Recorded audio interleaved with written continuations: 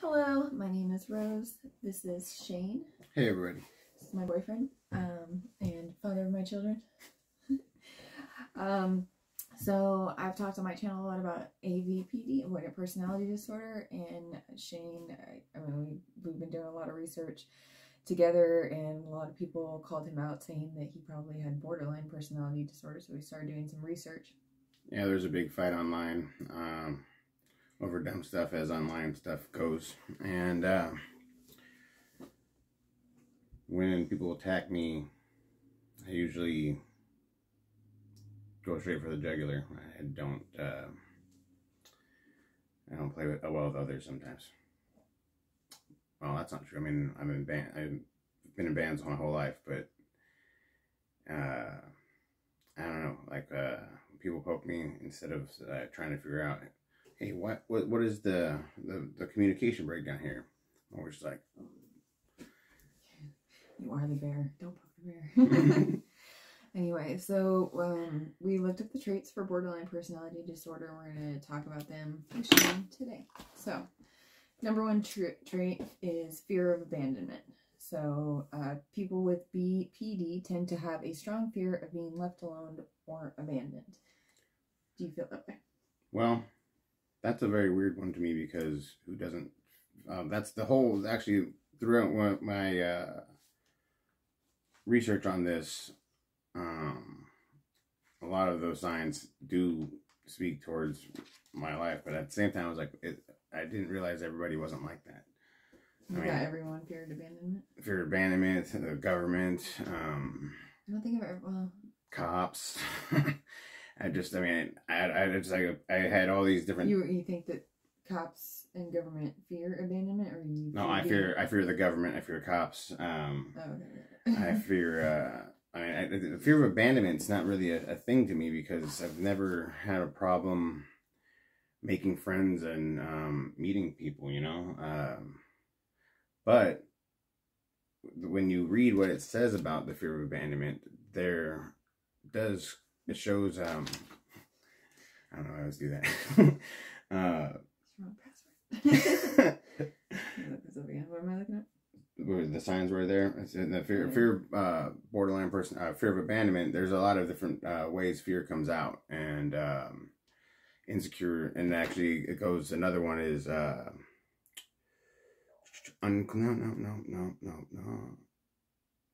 well, unstable relationships. Actually, the next one. So the two kind of go together, I think. Fear of abandonment, thinking people don't like you. You fear that people don't like you? Yeah. They think they like me at first, you know. I make friends easy, like I said. And we're very honest. I guess people do like that. Blunt. Well, they like it right until you tell them something they don't like. Yeah, I guess that's true. I don't agree with that one thing you said, so you're a piece of shit. That does happen often. And so I guess, I don't know. People are very sensitive. It's... like really sensitive. It's strange these days. Why would you think that it doesn't make sense to me. Like, why would you think there's 7.5 billion people on the planet? How many of those people do you think have the exact same point of view as you on everything? Because I would think like none. Or close to none. I feel like people like mirror other people's, like, that they know. Like my old band, Hellas, well, we went through all kinds of members, and it's kind of a cursed band. We've talked about that in the band. Like, we literally had multiple people die in it. So anyway, that's off topic. But when we had our old drummer Axel, Frank and Corey would often take right-wing stances just to piss off Axel. And then we got a new drummer, Johnny, their friend Johnny. They're ultra left wing now. It's like all of a sudden it's like I've always considered myself left wing, and my right wing friends definitely consider me left wing. My left wing friends now consider me a Trumper or something. It's fucking crazy. It's nuts. Yeah, didn't Debbie become a Trumper also? Debbie did become a Trumper. I'm not a Trumper. Like, why would you glorify one? I don't. Yeah. Why? How like, come even if politicians if it's are Biden, becoming? if it's Obama, like they're not perfect. What do you mean they're not perfect? Like, of course they're not fucking perfect. They're politicians, and they literally got their place by lying and dealing. It's like our system's beyond messed up. So the fear of abandonment. I don't. Yeah, where are we? I don't like that. I mean, I guess it might be male, like whatever. I feel like you felt like I was abandoning you every time I went to work when we first started dating. Where you'd be like, where are you at? You're not home yet. Yeah, that gotta be true. But then you had a weird job. Like she left at 2 a.m. I worked at loaded trucks at UPS, and so you had to be there depending on what day and what time of the year it was. You'd start as early as like 11 p.m. the night before, or like 3:30 the next day, and you would get off when you were done. And usually trucks were supposed to be out the door by 9, but you might have a truck that was late, and so you got to stay late. And so I was home at different times, and Shane would always be freaking out, like, "Where are you at? What do you mean you got to stay an extra 30 minutes?" Like, it was like... Well, there was also other factors there in my head. There, like I guess that could be fear of abandonment, but I also had you thought I was gonna cheat on you and not be with you anymore. Well, you were very at the time. There was all kinds of signs that she was going to cheat on me. You start pissing me off all the time. Yeah, and like it was a very unstable relationship, which actually goes to the next sign. Weird. Yeah, so like the fear of abandonment, that could be a thing, I guess. That causes a lot of instability in my relationships. But it says not just really romantic relationships. It says relationships with family. You have unstable family relationships. Your whole family kind of does, so. Yeah, my whole family is really... Sorry, I should probably speak up, my bad. I was like whispering. Oh, yeah. You have all sorts of unstable relationships with your family, but your family as a whole does as well. But I think that's kind of normal for a lot of families. Like, it's everybody's got the black sheep of the family and like the goody two shoes. I don't know how families go, but I'm kind of both of those in my family, though. I think that's why my brother and I have problems.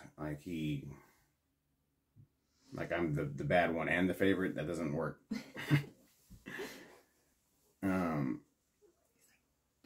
But he does all these things. He's not got his shit together. Look at all my stuff. I love my brother. He's great, but it's like I think it kind of have. It seemed like when we were growing up, like I felt like I got favoritism. I also just thought that was just because of being older, Having children. Yeah. Producing grandchildren. Those, So anyway, my life has been filled with unstable relationships, and I didn't think it was me necessarily, but my younger years, we drank a lot. Like, when I say we, I mean like all of my friends. I've been in bands since I was like in high school, and around 23 started playing in bands that got to play places. And as our confidence grew, we were trying to make our own stories that would fill the halls of rock and roll. All my heroes were bands, and so we were wild people. Like, my entire crew was just a bunch of people who were in different bands. It was rather awesome. So the unstable relationships, I just, when you're doing all kinds of illicit things, stability isn't there. I mean, my first band was called A Lesson in Chaos. Well, I guess it was my second band. But I don't know, first in my heart, yeah. What's crazy is we started dating, right? And before I knew Shane, I was friends with his friend Jamie. And Jamie had told me about that band. And he was like, yeah, our band's called Listening Chaos. And I was like, oh, that's cool. And he was like, yeah, it's like a play on words. And I was like, oh, that's so smart. Like, I thought he was like really smart for that, coming up with it. Years later, I find out he didn't come up with it. Shane did. Very gay. I love that guy. Unclear, shifting self-image. Now, this one doesn't fit me at all. Unshifting is, or a shifting self-image. Basically, I had the same clothes on from... You had a uniform. I had a uniform, yeah, exactly. For 19 years. My girlfriend before Rose, or I guess it was in between Rose's first breakup and then we got back together. She was in the same relationship. She was gonna go as me for Halloween. Not me, the other girl. Yeah, the other girl. Yeah. She was gonna go as me for Halloween, and all my friends thought it was gonna be hilarious because literally you could, boots that had the zipper on the side, black jeans, black band t-shirt, long black hair, and still have the long hair. But there's a book called The Alter Ego. I can't remember what the guy's second rule is. Excuse me. If you want to have an alter ego, say you want to go be like a business type person, you have your suit that you put on, and he mentions Steve Jobs, Tom Ford, all these different guys. Bill Gates kind of does it. I don't know if Mark Zuckerberg does it, but all these major guys, they take that, they put on a uniform, and when they put on that uniform, they step into this alter ego. So that's one thing for, I guess, self-image. Just creating your own persona. Yeah, I guess I like that. I just bought a suit, and when you put it on, it does feel completely different. Yeah. It's pretty nice when you put on nice clothes and you're like, oh, if I get any food on this, I'm going to be in trouble. Yeah, it's like, oh, I can't. Don't let my kids anywhere near me. Sorry, I cannot take these chicken nuggets out of the microwave. They might dust upon my suit. Anyway. So that one wasn't a thing for me. Although after that big fight where a bunch of people that were supposed to be my friends turned their back on me, I did have a bit of a self-image problem right there. But then... I think it's due to trauma rather than personality itself. Yeah, and we'll get to some other signs which kept me actually chained to myself. So, impulsive, self-destructive behavior. Well, I didn't know that was a thing that, when I was 9 or 10, maybe 11, I don't know. I was really young when I found the Doors, or the Doors found me. And, this is a band. Yeah, I think I'm assuming everyone knew that. This is, okay, so we were in America. Only 20% of the people that watched my videos were from America, so... The Doors were worldwide, man. In the 1970s, you might also be talking to Actually, they were in the 1960s, and he was dead by 1971. But I guess they were in there for a little bit. But I read his biography. Maybe I was 12, I don't know. 50 to 60 years ago. I must have been 12, because I was old enough to know all the stuff that was happening in there. And then, I watched the Doors biography, or the Doors movie, after I read his biography, and I watched an interview with Jim Morrison, and he said, I believe in a prolonged detachment from the conscience to achieve the subconscious. And when he said it, he was like, I believe in a prolonged detachment. It's like, why are the walls moving? Yeah, he just was melting on acid.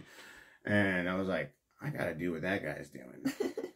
And if you read that biography, and then I got into Guns N' Roses and that band, basically and then Marilyn Manson, the recipe to become a musician was in front of me. Ozzy Osbourne with Sabbath and stuff. I was like, see, all you gotta do is just the craziest shit that nobody else is gonna do. Then Steve-O, fucking yeah, you just do it over and over again, and it becomes second nature to you. So I'm not sure if it was impulsive or just dumb. But yeah, I do. I've often engaged in feel like impulsivity is probably not an intelligent thing to be or have, or I'm not trying to conjugate that. Well, I've definitely done all kinds of stuff where it's led me to believe that the universe is quite literally looking out for me because, like, how the fuck did I get here?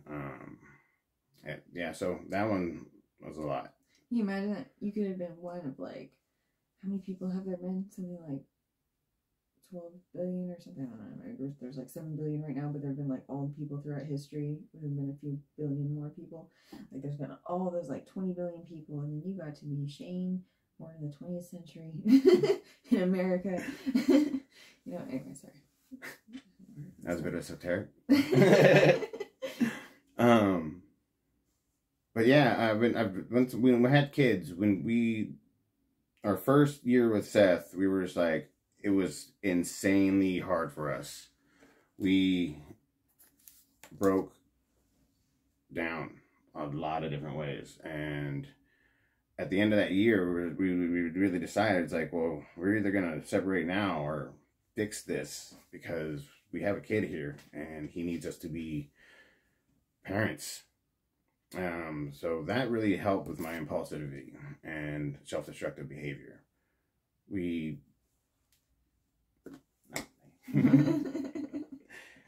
Like, we cut out so many things, and we continue to, try to limit ourselves on any kind of alcohol and bad eating. Excess. Yeah, excess. That's a good way to put it. Self-harm is the next one on here. Is this not referring to like cutting? Yes, it is, exactly. And you think you self-harm? No, I've never done that. Okay, let me not check it. It's an X. Oh, sorry. I was checking as we went over it. I've never seen you cut yourself. Yeah, I've seen the scars. Yeah, I don't. That's not a thing. I do whatever I can to not have my blood be spilled. No one makes me bleed my own blood. But I think they also have, there's suicidal thoughts and stuff are in there. And it's never that I've had suicidal thoughts. I've always had too many people in my life that I feel would be in peril if I wasn't alive still. And whose life would just, that's dark stuff, man. Especially, like, a lot of people commit suicide because they're like, well, if I wasn't here, it really wouldn't matter. Yeah. And I've lost a lot of friends to suicide. No, so I don't have that. That's good. But I do have really dark thoughts where life is just, like, too much. It's hard to not necessarily face the day, but, like, want to be here, that gets really the people tend to let you down, and then when they do on a regular basis, it gets hard to just keep yourself going, and it's just the world definitely feels like there's no way out. That Jim Morrison biography, it's called No One Here Gets Out Alive, and the guy's always spoken really deep to me. Yeah, so there's that. Oh, sorry. So yeah, I wouldn't say self-harm, but then again, drinking and to excess, taking random drugs, whippets, that's self-harm. That is definitely self-harm. So did you feel like you were harming yourself when you did it? No. I felt I was medicating myself when I did all those things. So to you, it wasn't a purposeful detriment. It was... No. It was... But also, it sounds like not so much suicidal thoughts as in you don't want to be here. You just haven't been convinced of the point of being here with all these shitty people around you. Yeah. You're like, these people aren't doing anything. Struggles with nihilism. Like, why the fuck? I've started to think of it a bit like, if you talk about, like, the affirmations or the fucking... excuse me. Oh, I I don't think I've been cursing that much. Good, because I curse like a sailor. And for these videos, we're really trying to make them so people can watch them, a bunch of people, and not feel like they're being assaulted by our vocabulary. Okay, yeah, we curse a lot. So, but I'm also trying to stop that too, because Seth was never a repeater. And he was definitely, he understood those are big people words. You don't know how to say them. Malcolm, I'm like, God, I'll say something like, yeah, man. And it's like, or worse, like, he'll drop something like, yeah, man. It's like, no. So I'm really trying to change my speech habits. The next one is extreme emotional swings.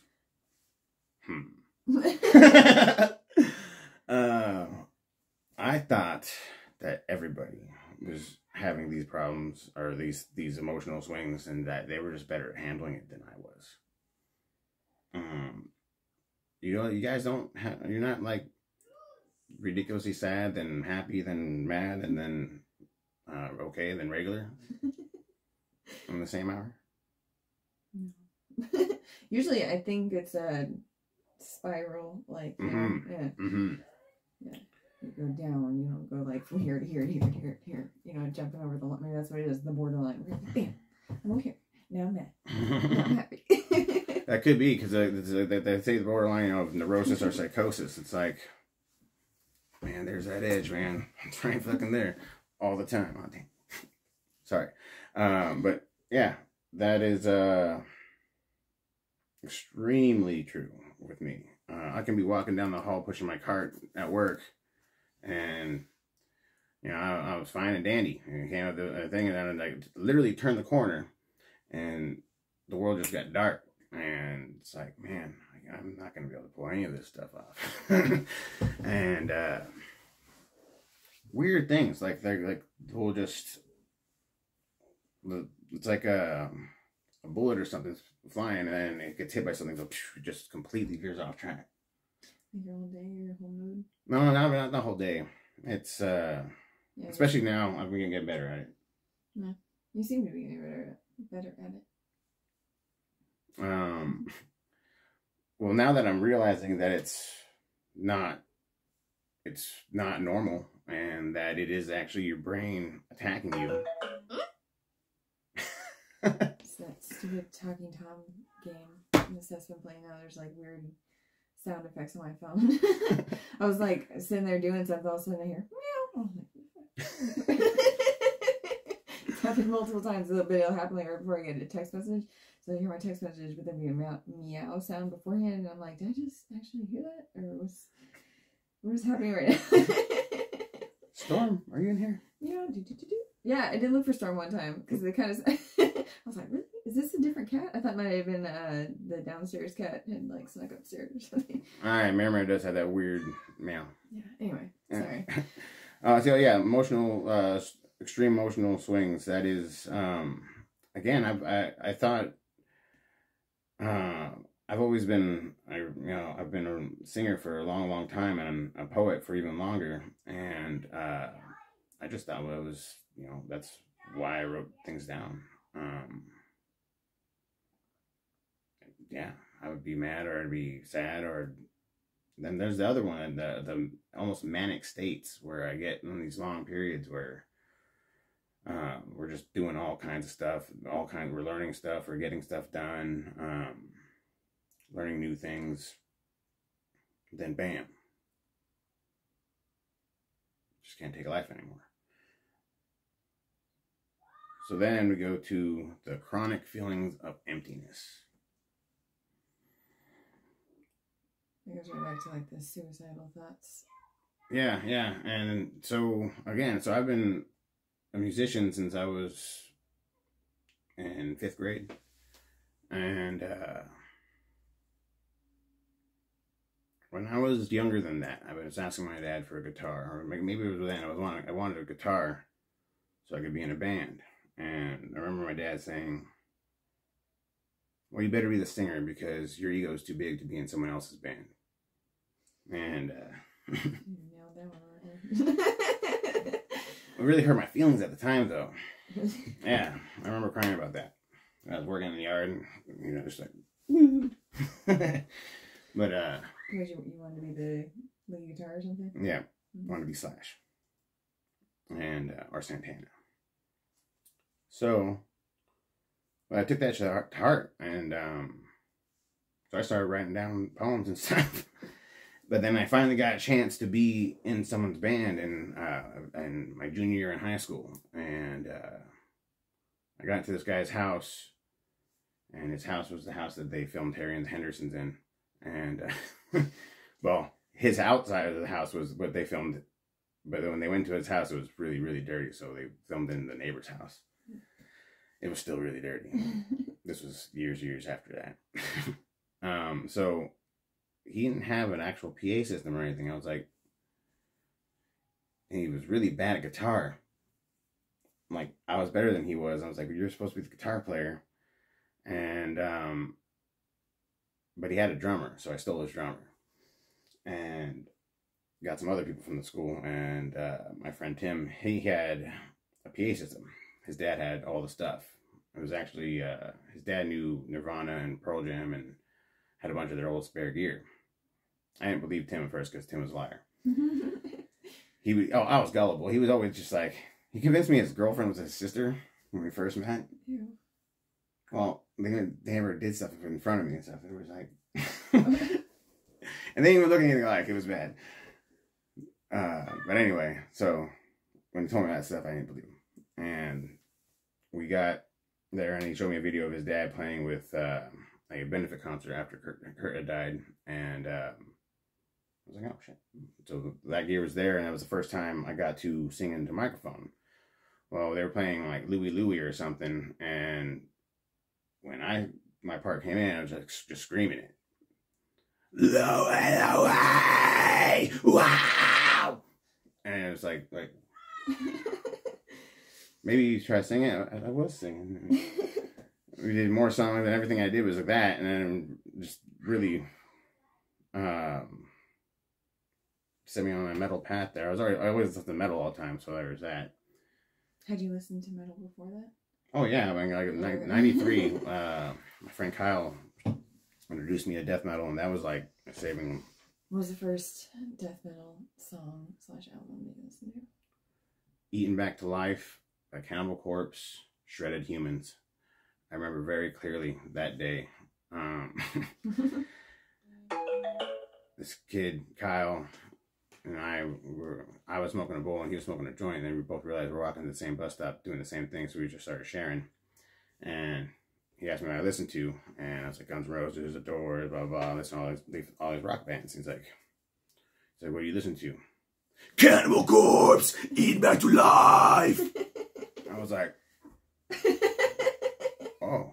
And he had the Eating Back to Life shirt on. And if you don't know what it is, it's a zombie coming out of the grave, eating his rib. And it's awesome. And so it's like, yeah, he had the tape in his pocket. I was like, dude, my dad's got a badass stereo system. My dad had a huge stereo system. And I was like, well, we're going to listen to this after school. And so we told everyone we're going to listen to Cannibal Corpse after school, and then come over and hang out, because my parents were always gone, and so everyone always smoked weed at my house. And so we told these girls to come over, and we put the speakers outside for the neighbors to all hear, and cranked it up really loud. And I don't know if you ever heard this song, and I guess most of you probably haven't, but it starts out with a rumbling bass sound. It's louder and louder. Like, dun, dun, dun, dun, dun, dun, dun, dun, dun. It's just so chug, and it's like, then the guy starts singing like, it just like, what? It just blew my mind away. I had never heard any that. I thought Metallica was hard at that point in time. I thought Metallica was heavy, and it was blasting into the air from these great speakers, and everyone in my neighborhood heard that shit. Did they complain, or did they come out like? Well, I had a strange neighborhood. Your child. we had strange neighbors, so No one said anything. Murderers. They're like, this is normal. This is totally fine. So the chronic feeling of emptiness, I've definitely always had, and I filled with metal. I think Goat Horse said, my screams fill timeless skies. I torture harsh and beautiful. Right. My screams fill timeless skies. I torture harsh and beautiful. Harsh and beautiful. Yeah. So I've always been able to get it out. And this building or growing emptiness is a good way to say it. Again, that goes back to the point where I just feel like life has no meaning.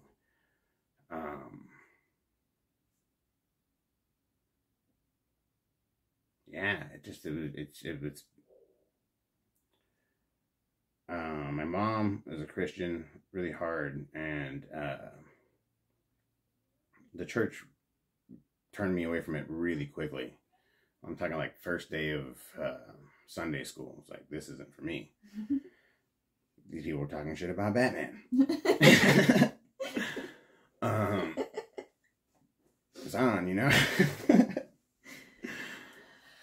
I had a Batman t-shirt on time. I got turned off from Sunday school. We went to church and it was like me or like 20 other girls, my friend Curtis and me in Sunday school, and there was a male teacher and Sunday school teacher, and there was like hella rumors that he was like molesting little girls, because one little girl specifically, she said never happened, her family said it never happened, they had him babysit her all the time, but there was like weird stories, you know, where we were like, I don't know, anyway, but they had him in charge of the fucking priest, like, you know, whatever kids do during church. What is that called? Sunday school. Yeah.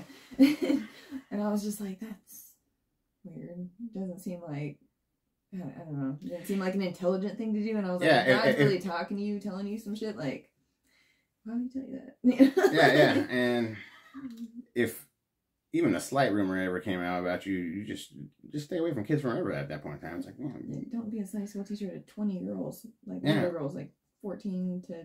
Especially if you don't have kids. You mean, like, that's the reason you should be around kids, is because you have kids.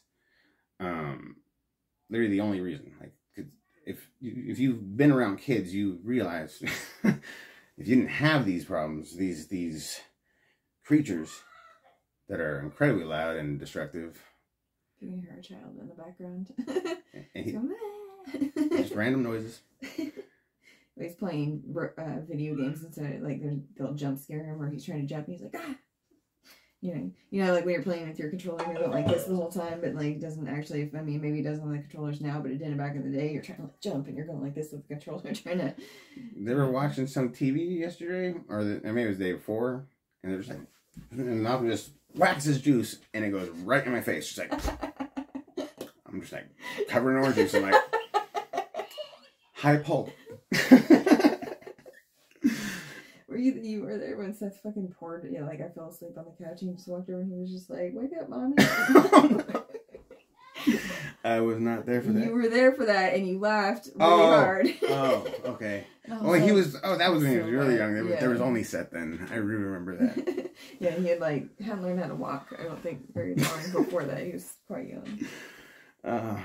So they are really fun, but it's trying. Yeah. Chronic feelings of emptiness. Let's go back to that. Yeah. Okay. Explosive anger. See, this is something I've been How many did you need so far? Like 4? What are you up to, Shane? Yeah, most of them I've got. So the explosive anger, I've always had this, and I thought that it was like just anger management problems. So when I read a book on anger management, I thought it was stupid. Mostly because I didn't want to do any of that stuff. But, yeah, I've been working on that. So, like, the other day, Malcolm, he just whacked the whole thing of juice in my face. And I was just like... You're like, I can't hit him. There's no use in screaming. So, Malcolm, go get a towel. Sorry, Daddy. And he got a towel. But I thought it was pretty good, but at the same time, so, like, I was at practice one time, and in the middle of a song, we're practicing, and then like my mic cord was getting entangled in my other band's electronic drums that we had for that practice there that was still set up. Well, trying to get entangled and still playing the song, and then like it started like, I swear to God, I started moving. I thought I was entangled in drum. And I'm screaming, I was just getting mad as shit. It was like, I basically took it all apart while I made the song, and still like screaming my parts. And after I finally freaking like look over, like the entire band's looking at me like they're playing their instruments, so they're just like, what the fuck, Shane? And so yeah, they would tell the story about, oh, you remember when Shane fought the drum set? Like anything but a drum set. Yeah. On stage in the middle of a song. So yeah. explosive anger has been a thing. Let's just put a little check mark. Feeling suspicious or out of touch with reality. Like you feel like you are doing something suspicious, or no, you're suspicious of other people. Yeah. When I first started dating Shane, whenever we went out to eat, he always had to face the door because he was afraid someone was going to attack him. Knew a lot of people at the time. Out of touch with reality. I think I've always been out of touch with reality. My parents told me that I couldn't be a musician and make money doing it. They were mostly right, but I did not work for anybody but myself from 2009 to 2015. I've been through selling weed, but like, and everyone used to say that it was like, that's not a job, that's not a blah, blah, blah. It's like, well, it actually is a job. It's because inventory, there's a bunch of stuff that is like, if you just made it a regular product, it's a job. And then the government started doing it, and so it's a job. And they took my job. You can't really outsell these pot shops. So I was decent at it, you know. I knew a lot of growers, and so I always had a very nice selection. And yeah, so I've always been slightly out of touch with reality. Everyone, they said you have to do this, and it's like the only thing that ever brought me back to reality is cops. Cops can do whatever they want to you. And anyone who says any different is full of it. They have not seen anything to do with cops. Literally had cops fucking like sticking their tongues out of my face. Like, why am I in handcuffs? Like, I'm like, are you serious now? Right now? It's like, seriously? And they've taken my blood. When they said they handed me a phone and said, this is a judge. Or, no, here's your lawyer. And the lawyer's like, yeah, give me your blood. I was like, you're not my lawyer. And then they handed me a piece of paper. It's like, this is a signed thing by a judge. Yep. I was like, bull fucking shit. And I'm sorry about that. So, I don't know. Feeling suspicious and out of touch reality? I guess so. I feel like I'm incredibly in touch with reality. And that suspiciousness is warranted. But whatever. There's one thing they don't talk about on the thing there. It said borderline into neurosis and psychosis. Neurosis, you know, I've always been kind of a weird person. Like, I talk to myself and my cats. Yeah. I remember one time, one of my roommates was there. He was a really quiet guy, like incredibly quiet guy. He hardly ever talked. Yeah, you just sit there and not do stuff. Yeah. Like he wasn't even like reading Yep. anything, you know? If I'm sitting there for a long period of time, not doing anything, I'm probably reading a book. Yeah. Or writing, I mean, just doing stuff. It's like watching TV or just yeah. staring at my phone or something. It was the weirdest dude because like his room was insanely clean, but it stunk incredibly bad. Yeah, I don't know. Anyway, he was at the house one time, and I was at the house one time. I didn't realize he was there. I'm just like talking to my two cats and myself, and about crazy shit for a while. And I come around the corner and then he's just sitting in the living room. Again, not doing anything. He's just like, how long you been there, man? He goes, a while. I don't know. So I've always been kind of in that job, and that's what people like me, though, because I'm kind of fun to be around. There's the thing, they picked either they did like you or they didn't like you because you were crazy. Yeah. Oh, Shane, he's crazy. I remember this guy, he's such a piece of shit. Anyway, he said to me when we met, he goes, everyone's like so into you, man. I just don't get it. I'm like, wow, man. So you just want to skip the pleasantries and we can just fight? And he goes, I don't fight, dude. I just don't like you. I'm like, oh, man, I like you, man. It's hilarious. And so I sat there and had a beer with him, and then he still doesn't like me. I put his band on so many shows. The guy is such a punk. And yeah, just funny. It said to me, like, it's like, everyone's so into you. I just don't get it. Should be like, nobody's into you. And I figured out why. Well, everyone hates Abe. Like, yeah. Yeah. That's what you should have said. I see why everyone hates you. Well, I didn't know that everyone hated him at the time. I found that out later. Abe, oh yeah, fuck that guy. So yeah, so you got 7 out of 9. Is that correct? Yeah. And you need 4. Damn. The really crappy thing about this is it's not a well-liked personality disorder or trait. What was that comedian? Doug Stanhope. It's like, oh, you have a disorder and you have a personality trait that makes you interesting. That's always I was like, I heard that. I was like, yeah, see, I never thought about getting therapy for anything until this traumatic event happened to me on Facebook. Yeah. There's a book, I can't remember what it's called. I think it's MCM Medical.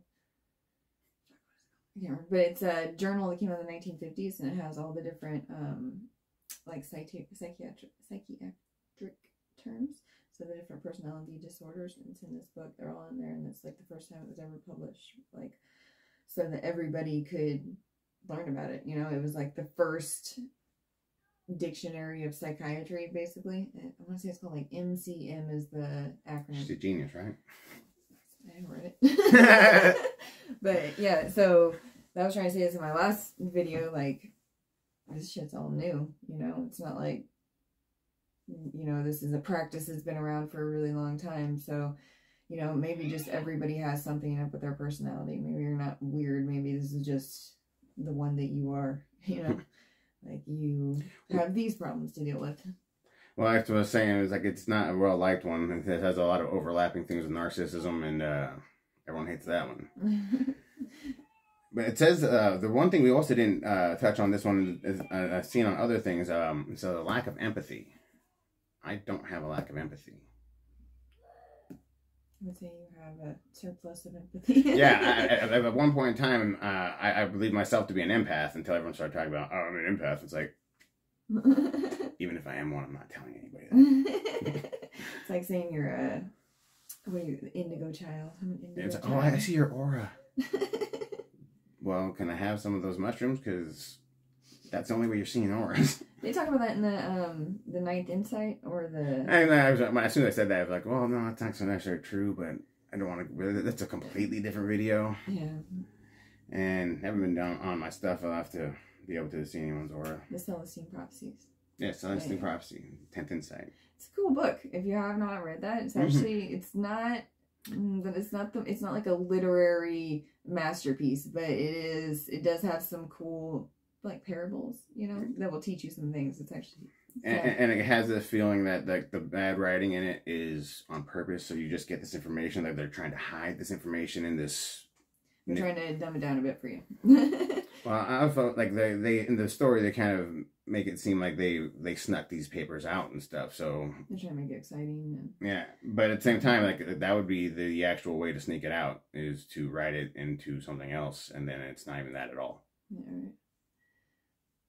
Anyway, yeah. There's the Celestine prophecies and then the 10th insight. This video is going to be too long to get most people to watch it, but it's okay. We still did it. Yeah. All right. Thanks for watching. We're gonna go now. Bye. See you guys.